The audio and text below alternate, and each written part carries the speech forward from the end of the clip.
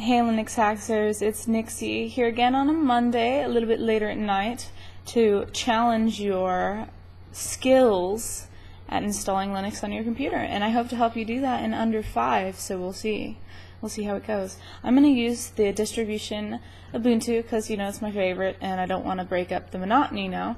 So what you do to install Linux on your computer, maybe you want a dual boot, maybe you don't. Go on ubuntu.com and make an image on a CD, and from there we will go magically into the computer. We're going to start by typing ubuntu.com into the URL box, and then once their page pops up, you can see that the latest edition is just available for download. That's Jaunty right there, 9.04, and you hit download. And then you'll want to select whatever operating system pertains to you. So if you have a 32-bit or 64-bit, then you select at the bottom and hit what location is nearest to you so you have the fastest download.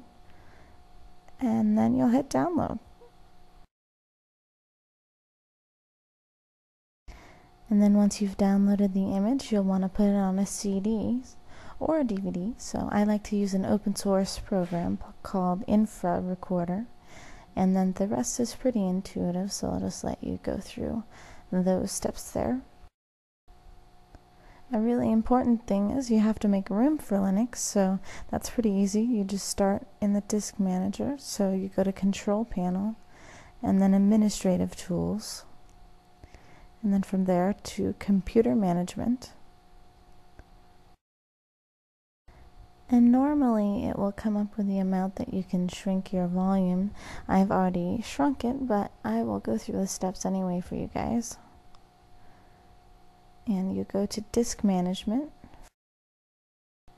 So you want to select the drive that you have Windows installed on, which is typically the C drive, but it can be different for you.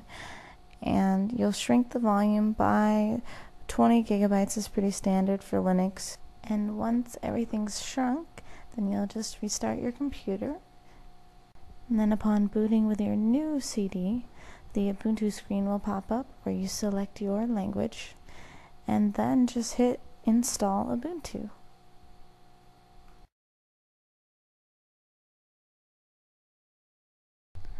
So here we are in the Ubuntu installation settings, where we will select our language again, just in case it changed in the last 5 minutes. And you also want to select where you are in the world, as well as some keyboard settings. So then we'll want to click the specified partitions manually, and then click forward in the bottom right. Then click on this free space, and a new option will show up called New Partition, the bottom left. Now you want to create a logical partition for the swap area, which would be like the page file in Windows. So you want to set this to be twice the size of your RAM. So for my laptop with 1 gig of RAM, I will choose 2 gigs or 2000 megabytes. And then select swap.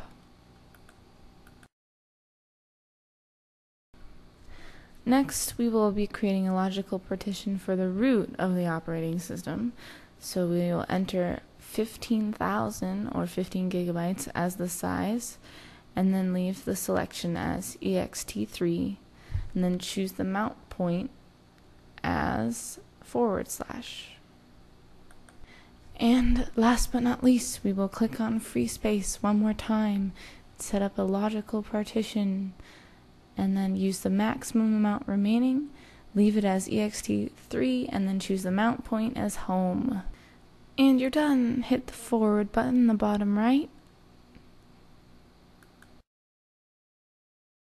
And then as the icing on the cake, your username, computer name, and password. And voila! Just be sure to opt out of importing any Windows data. Congratulations! I assume if you're still watching this video that you have successfully installed Linux on your computer, and for that you deserve a great big hug digitally. And if you check back next Monday, you will experience more Linux hacks or quickies with your new, safe, stable, and sexy operating system. Catch you later.